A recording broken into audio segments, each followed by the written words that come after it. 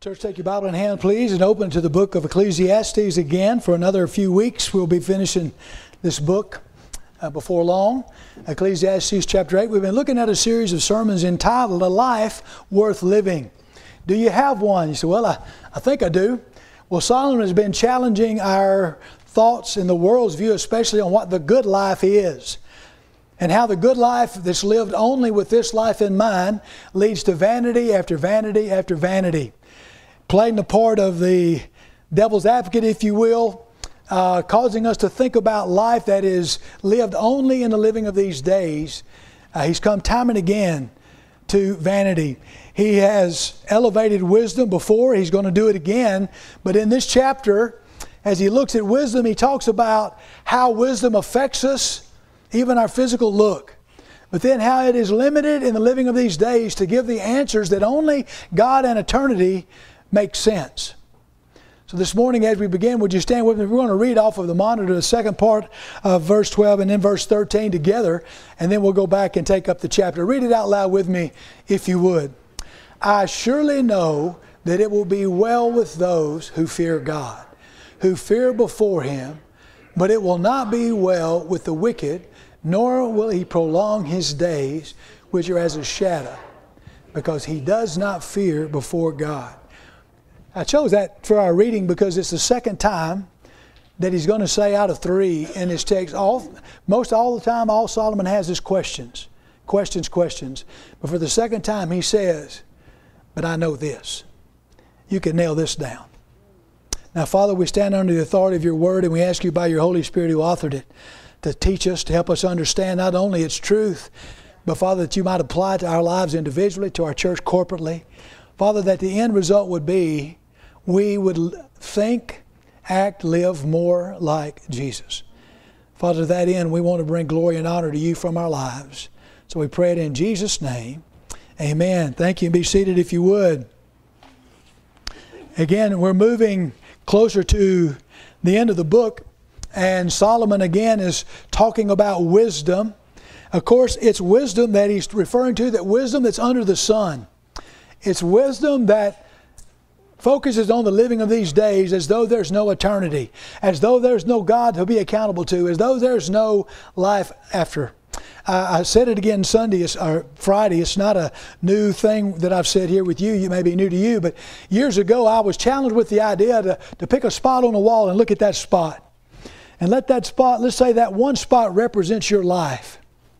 And then start there and go around the room with a line and continue to go time and time again. It never ends. That line goes on, and that line represents eternity. And the question was asked, which makes more sense, to live for the dot or to live for the line? This life and the living of our days, it seems to be all-consuming. It has a way Satan uses the living of these days to get our eyes focused on the next step right in front of us. We get very myopic. We close down our view.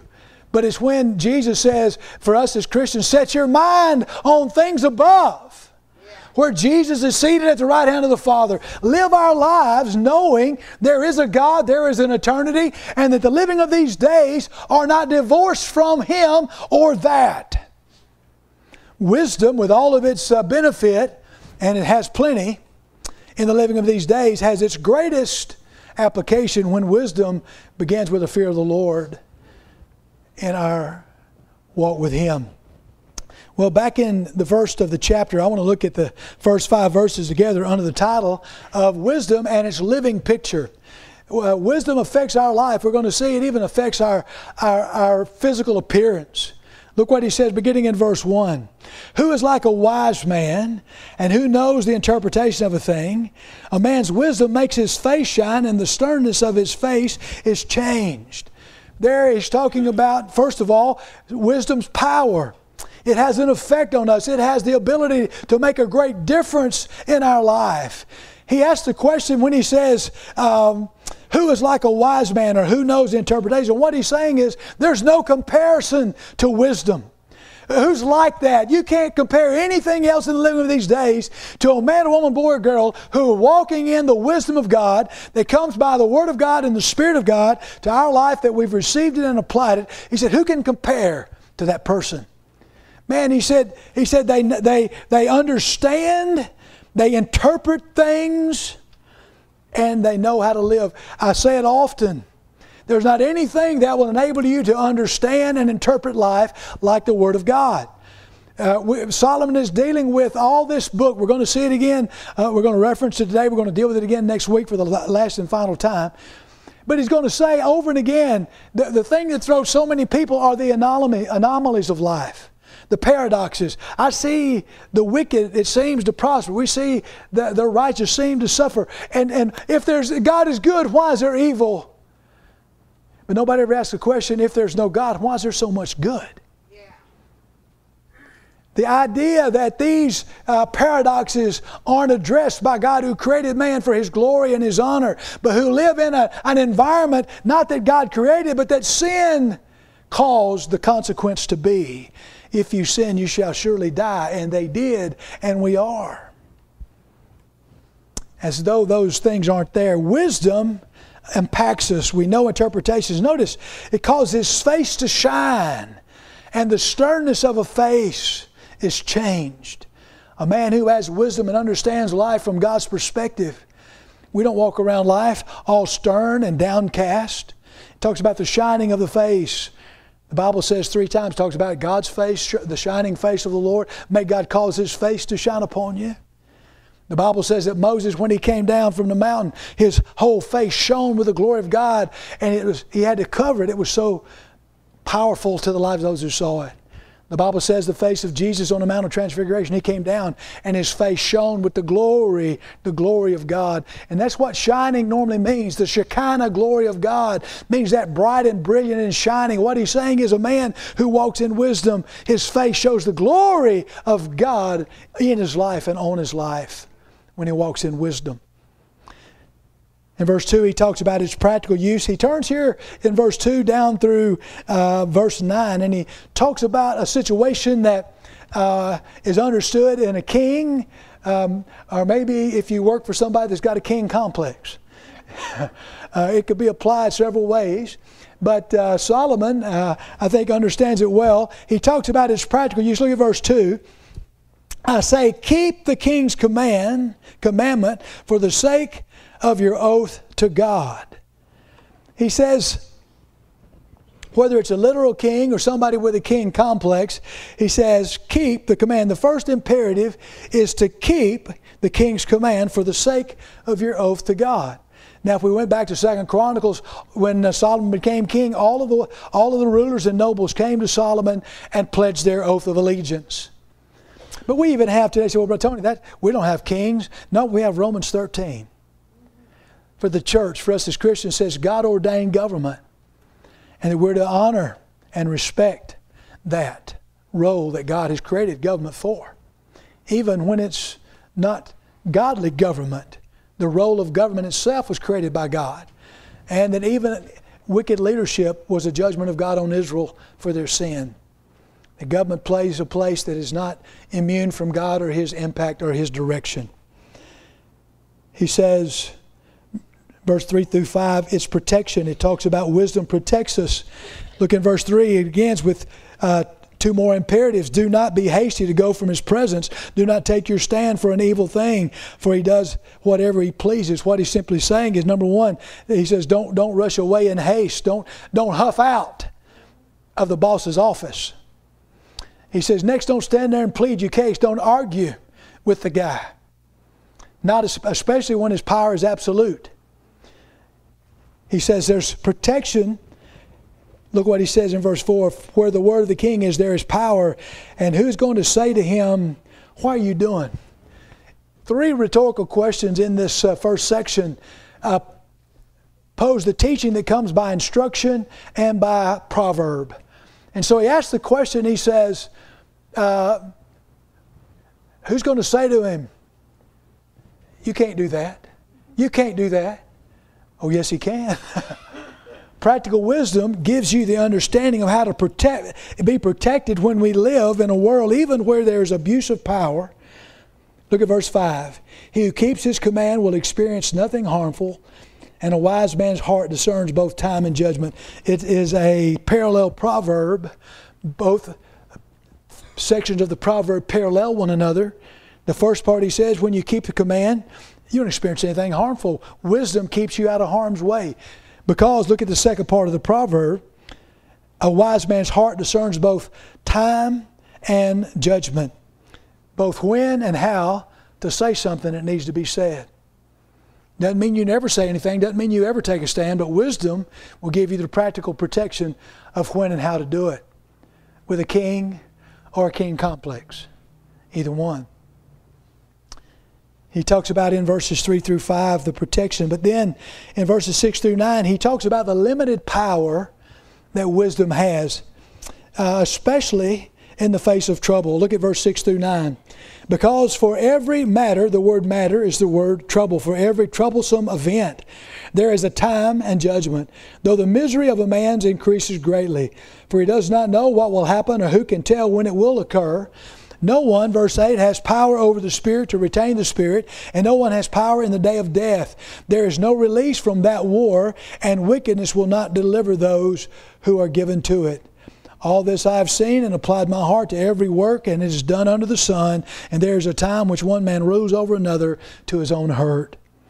He talks about that there's providence in problems. Verse 6 and 7 deals with those matters in those times of trouble. He says, for every matter, for every trouble, there is a time and a judgment. We saw that in the poem on time in chapter 3, verse 1. There's a time for everything.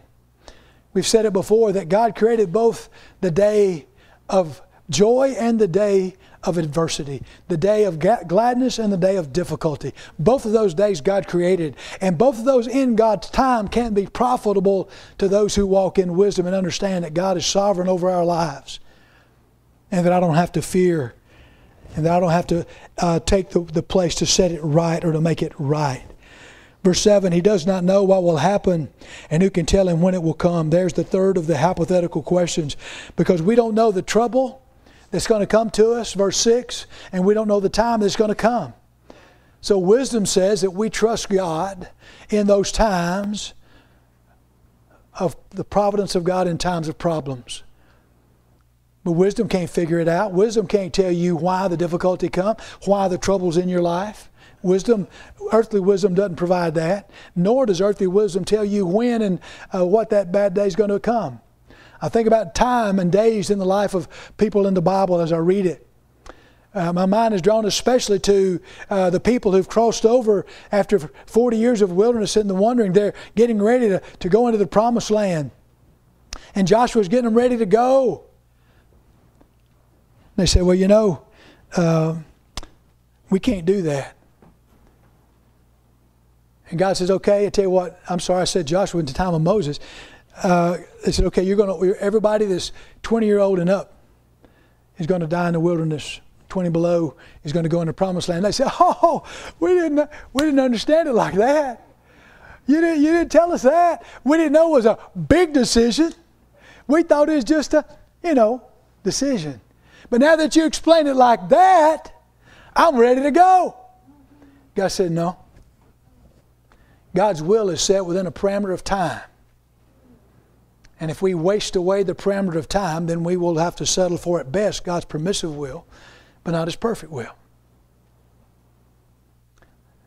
God was told he had to get 100% participation in his companies, or in his division of his company's support of whatever the thing is that you do at work.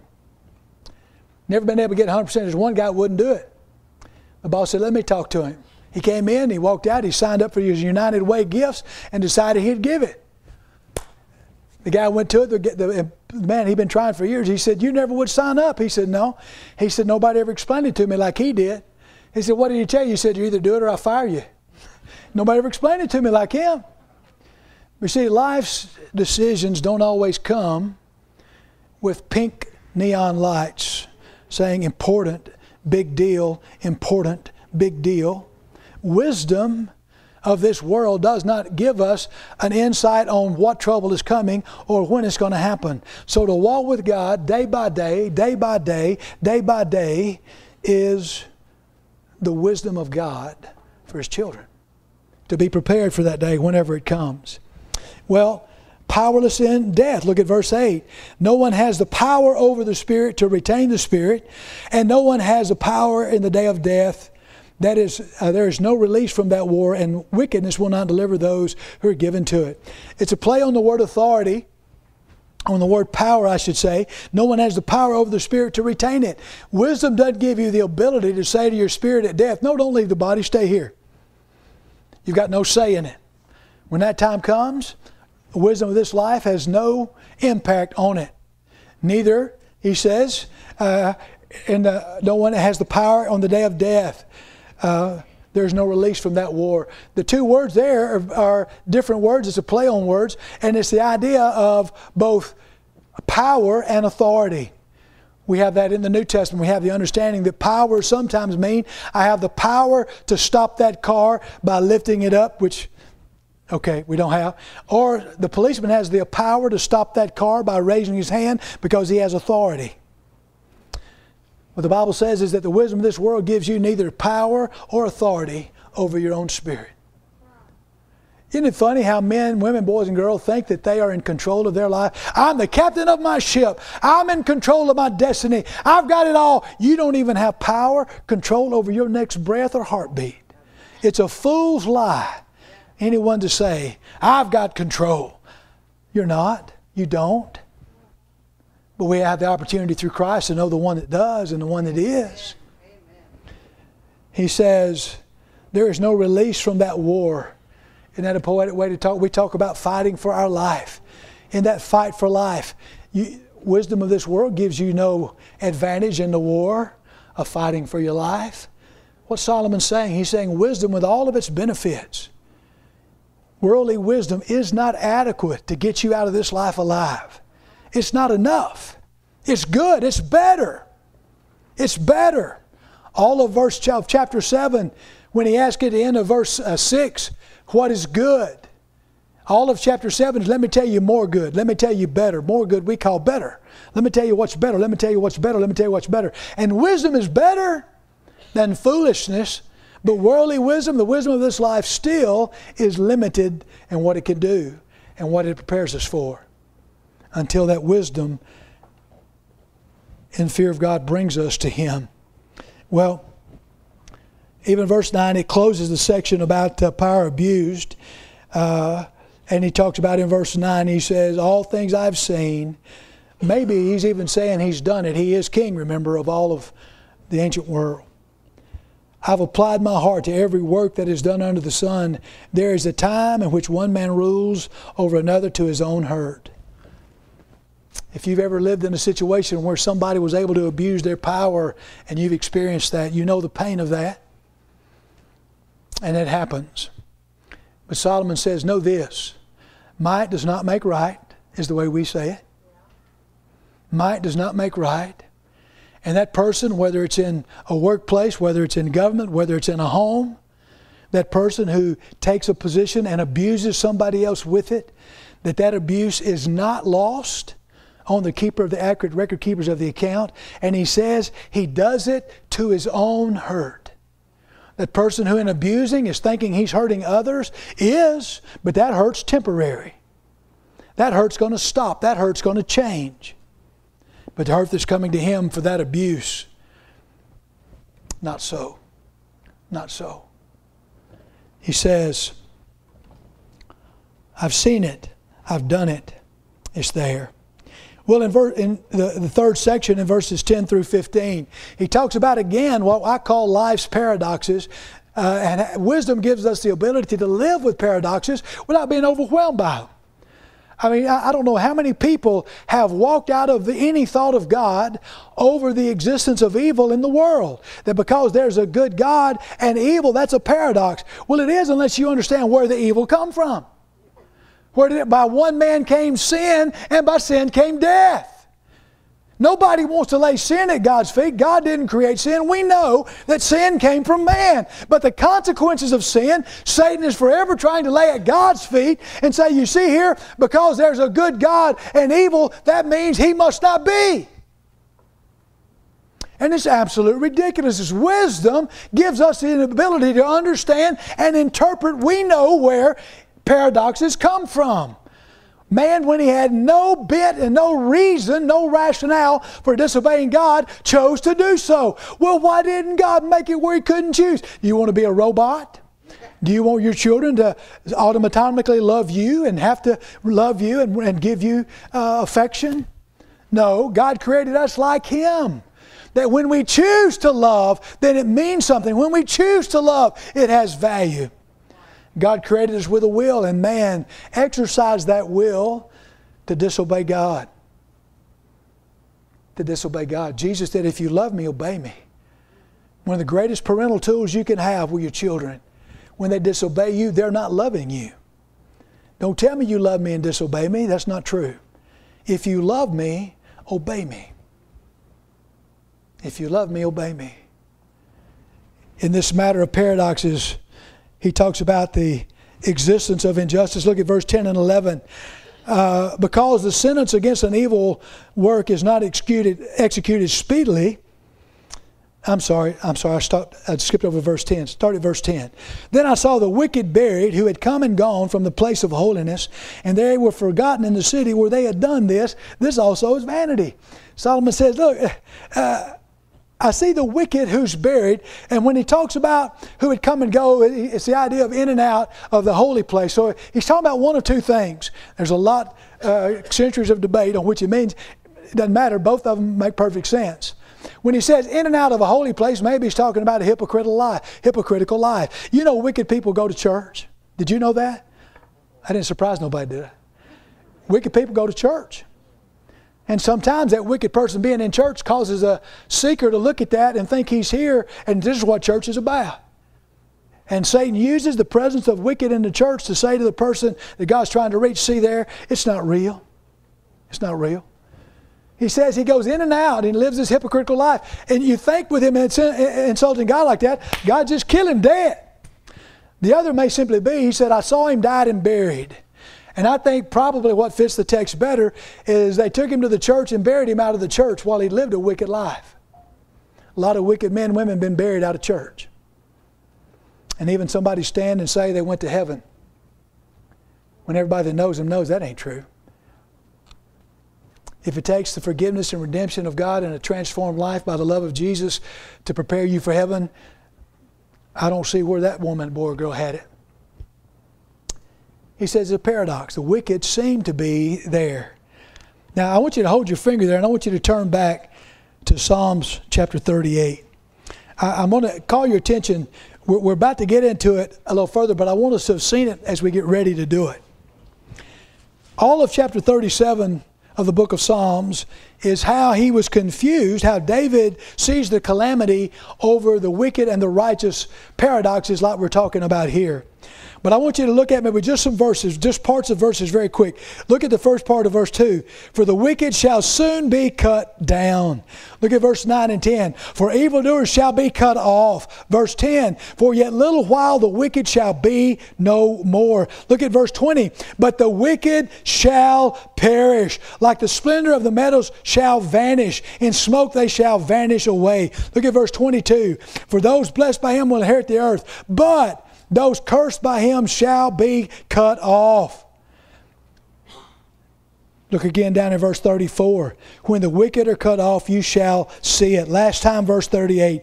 The future of the wicked shall be cut off. You see, we look at the wicked today and we don't see their end. David says in Asaph says in Psalm 70, man, I thought the wicked got ahead. It looked to me like everywhere I looked, the wicked seemed to be prospering and having it their own way. One of the greatest confusions for young poor children is to see drug dealers and pimps and all these guys have money and have things that money can buy, and be confused at thinking that the wicked are the ones who get ahead. That, man, if you could get ahead and get over on somebody and don't, you're an idiot. Because they've seen only what looks to be with the human eye advantage.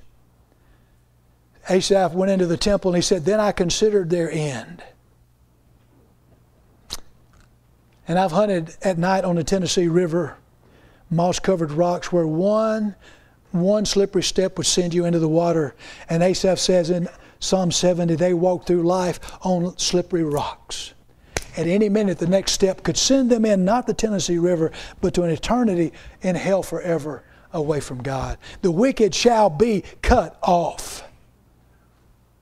Well, let's go back to our text in chapter 8. He says, I see the wicked buried, and they come and go. The city where they have done all this is forgotten. And the fact that their wickedness is forgotten seems to be a vanity. Same with verse 11. Because the sinners against an evil work is not executed speedily, therefore the heart of the sons of men is fully set in them to do evil. He said the wicked do wrong, and everybody knows it, but the sinners doesn't come right then. Whether it's God or government, sometimes that's confusing. But the end result, Solomon diagnosis is this.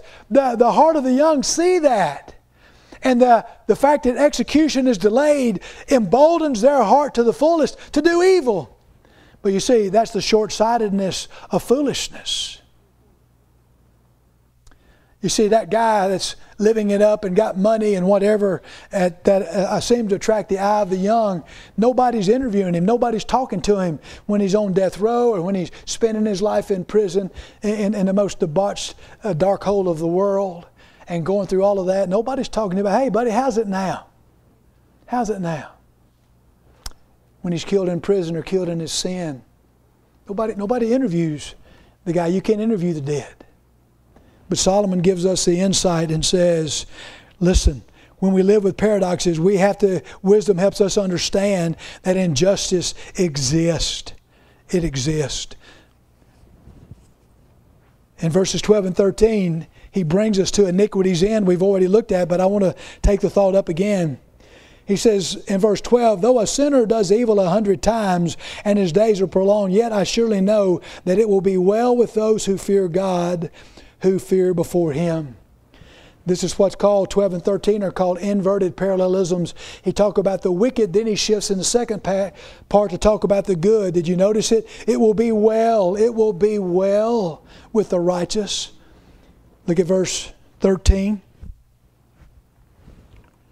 But it will not be well with the wicked, nor will he prolong his days, which are as a shadow, because he does not fear before God. It's not going to be well. Solomon says, wisdom of this world that stops at death, it stops at the grave, gives us no preparation to deal with the paradoxes of life and the presence of evil in the world. It makes this life completely vain. No difference. You got a lot of money, don't matter, you're going to die. And the person you leave it to might be a fool and squander it. You work hard to get it, your sweat meant something to you, don't mean a thing at death, because whoever inherits it may not care a thing about it. And if life is lived under the sun, with this life at the end at the grave, then this life is vain and empty and has only the momentary joys of enjoying what God has given you, because that is His gift, verse 15. That is, I commend to you joy. I commend joy. But I want to add to Solomon's wisdom the teachings of Jesus. If you would turn back, to chapter 25 of the book of Matthew. Jesus in 3 or 4 parables, we're going to reference them all before we leave because I feel we must. He's going to reference this thing about at the time when finally the holy God of heaven brings into account the living of these days. I say it this way. I've said it this way for years. It makes sense to me. God is the accurate record keeper of the accounts. I'm not to keep score. Love keeps no score. It's not my job. But holy God is the accurate record keeper of the accounts. Every evil done to you, God will never misplace or forget. Every righteous thing you do for God's glory and God's good will never be forgotten or ever go unrewarded. He is the holy, exact record keeper of the accounts, and He is the one who in a holy justice will make every record right. He will balance every book of every life in His time. Jesus says in Matthew 25, verse 33 and 34. He's talking about the judgment of the nations and how the righteous nations are on his right and the wicked are on his left. Look at verse 33. He will set the sheep, the righteous, on his right hand, but the goats, the wicked, on the left. Then the king will say to those on his right hand, notice, come you blessed of my Father, inherit the kingdom prepared for you from the foundation of the world. Hear that word, come and receive what you've inherited. Come and get it. It's been waiting on you. I've been preparing it for you all these days. Come and get it. Come on. Amen. But I want you to notice what he says to the wicked. Verse 41. Then he will say to those on his left hand, depart from me, you cursed, into the everlasting fire, prepared for the devil and his angels. Notice that contrast. Come, you blessed of my Father, inherit. Depart from me, you cursed, into the everlasting fire. A few years ago, 5 or 10 years ago now, there was a guy, a pastor who pastored a big church who wrote a book, Love Wins, and he declared in that book that one day hell was going to be emptied and everybody was going to go to heaven. I got all kind of problems with that, but let me tell you the two that matter most. That man has no idea of God's holiness. Hell is not an embarrassment on the holiness of God. It's a hallelujah, praise God, rejoicing to the holiness of God. God is holy God, and He will not have nobody will thumb their nose at holy God and walk away from it. It also absolutely diminishes the blood and words of Jesus. Every time Jesus says life, He says everlasting. Every time He says hell, He says everlasting. Hell is as long as heaven, not to God's shame, but to God's glory. That holiness of God, that the blood of Jesus mattered. If there ever comes a time when hell is emptied without having received and responded to the blood of Jesus, Jesus' blood would be meaningless and at very least contrite. But the Bible says that there is for the righteous a come and receive, inherit eternal life. Never ends, never ceases, never diminishes. Never has a bad day. It's always God's glory to His people. But to the curse, He says, depart. Holiness says to sinfulness, you've got to go, you've got to leave. You can't, holy God can't receive sinfulness in His presence. When that's as holy is touched by that which is unholy, that which is holy becomes unclean. It's a principle of Leviticus and all through the Word of God. Holy God cannot allow sin in His presence. He would cease to be holy if He did. That's why when our sin was placed on the second person of the Trinity, the eternal Son of God, who came in the flesh of man, the Father had to turn His back and He had to cry out, my God, why has You forsaken me? Holy God, when our sin was placed on Christ, had to turn His back and Christ had to experience a distance. You think after that, God is sometimes just going to say to all those, well, you know, time's up. Time's up. God's holiness will never cease to be holy, and sin will never cease to be sin unless and only by the blood of Jesus is it atoned. It is, as we repent of our sin and believe on Him, our sin is atoned, it is forgiven, and it is remembered no more, and it is taken from us, and Christ's righteousness is placed on us, and then we are made fit and acceptable to holy God. Come and inherit. Come. Come. Come. The end of Revelation ends the last few verses. Come. The Spirit and the bride say, come. Come to the Father. He's made a way for sinful men like me and you to come through the blood of His Son. Come on. Come on. But don't delay. You don't know. Wisdom of this world doesn't tell you how much more days you've got. Well, Brother Tony, I feel great. I'm young and strong. I've done the funeral of many young, strong men. I've done the funeral of many young women, even children and youth. Wisdom of this world doesn't give us insight on the trouble we're going to receive or the time it's going to come. Jesus says there's inequities in this life, but they have an end. They're coming to an end. Holy God's going to deal with it. The wicked aren't getting ahead. The wicked aren't winning. It may look to you, but that just means our wisdom is really poor. Our insight has not been uplifted and refocused by the Word of God. Because when it is, we understand and interpret life from God's perspective. And we see clearly, it don't pay. It don't pay. Well, Life's plan, verse 16 and 17, we're done. He says in verse 16, when I applied my heart to know wisdom and to see the business that is done on the earth, even though one sees no sleep, then I saw the work of God that a man cannot find it out. Look at verse 16. He talks about in life's pain, his endeavors. He threw his heart into it. He said, man, I gave all my heart. I didn't sleep day or night. I tried to by wisdom to understand and figure out all of this stuff. Notice that word business. He said, I wanted to understand the business of God, the workings and the dealings of God. And he said, with all of my endeavor, verse 17 gives the answer he found after he gave his heart and did it day and night. Look at verse 17. 3 times then I saw all the work of God, that a man cannot find it out of the work that is done under the sun. For though a man labors to discover it, yet he will not find it out. Number 2. Moreover, though a wise man attempts to know it, he will, 3rd time, not be able to find it out. Now, the first rhetorical question that we looked at in our text is in verse 1. Who can compare to the wise man? Who is like a wise man? Solomon answers in verse 17. Nobody or nothing. You can't find it out. You can't find it out. Wisdom of this world is beneficial. The Bible says that the fear of the Lord is the beginning of wisdom.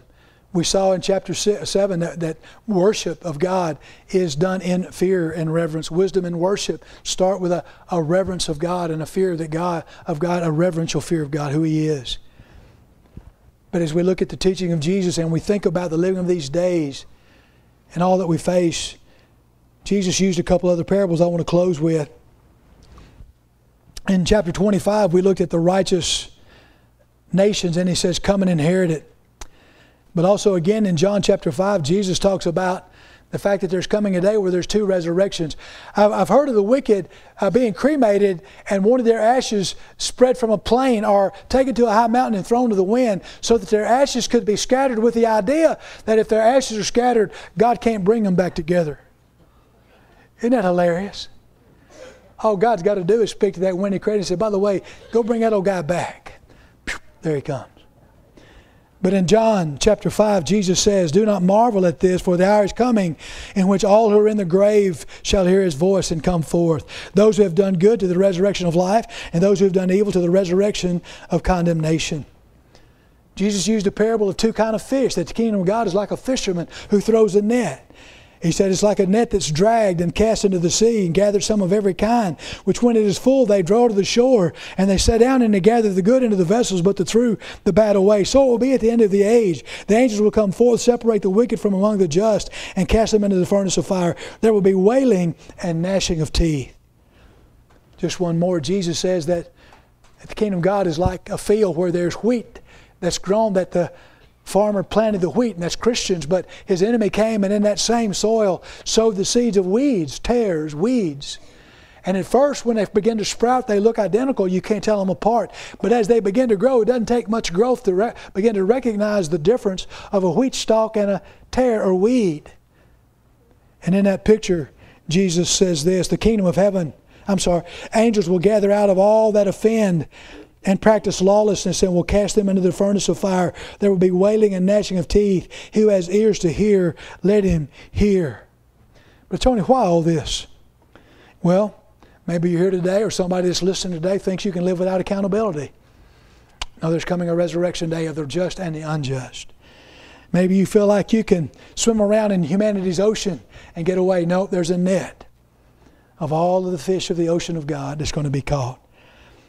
Maybe you feel like you can hang out in church or exist alongside God's people and get in on that account. No, God's not confused by that. There's a wheat and a tare. There's coming a day when God will righteously judge and separate. The living of this wisdom is not adequate for the living of these days. But God gives us in His Word His answer. He says, fear God and love Him. We're going to see it in the closing words of the book. Solomon summed it all up with that very thing. Christ's saving grace is offered. He's going to say, separate the wicked from among the just and cast them into the furnace of fire. There will be wailing and gnashing of teeth. But to the righteous he says, come and inherit what Christ procured for you on Calvary. You didn't earn it. You didn't deserve it. You didn't in any way gain it by your actions. You received it as a gift from God, or you don't have it. But you can receive it and come and inherit. Have paradoxes been throwing you? Somebody in your life want to somehow shame you and your faith in God because of paradoxes and the presence of evil and when God is good? Don't get caught up in that net. Just to share with them the truth of God's Word. You're drawing the line. You know what I learned in math? I didn't learn a lot, but I did learn this. You can't do the total until you draw the line. As long as numbers are being added, it's not over yet. You see, you got people wanting to add up stuff and make conclusions and come to some totals when God hadn't drawn a line yet. One day God's going to draw the line, and it's not going to add up well for the wicked. So don't add it up till the line's drawn. In the 70s, a very renowned gospel singer, blessed me a lot, named Andre Crouch, wrote a song and recorded it. And he understood what Solomon was saying. And just one verse in the stanza of the song goes like this. I've had many tears and sorrows. I've had questions about tomorrow. Who hasn't? There's been times I've not known right from wrong. But in every situation, God gave me blessed consolation that my trials come only to make me strong. And the chorus says, through it all, I've learned to trust in Jesus. I've learned to trust in God. Through it all, I've learned to depend on His Word. Anomalies aren't new, but listen to me. Neither are they confusing to the Word of God or the people of God with the wisdom of God. We know why they're here. We know how they got here. And we know one day they're all going to be made right. And we're living in that time with God's grace and God's mercy and God's goodness to give us wisdom to live and to know how to live in the midst of an evil, fallen world, where the gospel is the only hope and the only help to those who don't know Christ. Which net are you in? Which basket would you be placed in if the line was drawn this morning? If the shout of heaven was given and the righteous were taken out in the rapture, would you be here to turn out the lights? Or would you be gone? Would you be in that day of judgment wheat or tares? Would you hear Christ say to you, come on, come and inherit it. I've been preparing it for you, come on. I've not missed a single thing that's happened in your life. Come on. Or would you hear Him say, depart, not you, depart, depart. Would you try to argue with God at that point? But I did some good stuff. Didn't you? Don't I get any credit? I went to Faith Fellowship and listened to Brother Tony. He preaches long. Don't I get any credit? Listen to me. Not a bit. Because none of it removes the sin that separates you from holy God. But here again, the invitation, the Spirit of God, the life and words of Jesus, the blood of Jesus, the song of the church say, come while it's day. Come now and receive Him and receive everlasting life. Come now and settle forever the living of these days and the eternity's issue. Will you live for this dot or will you live for the line? The line demands, come now and be saved. Let's pray about it.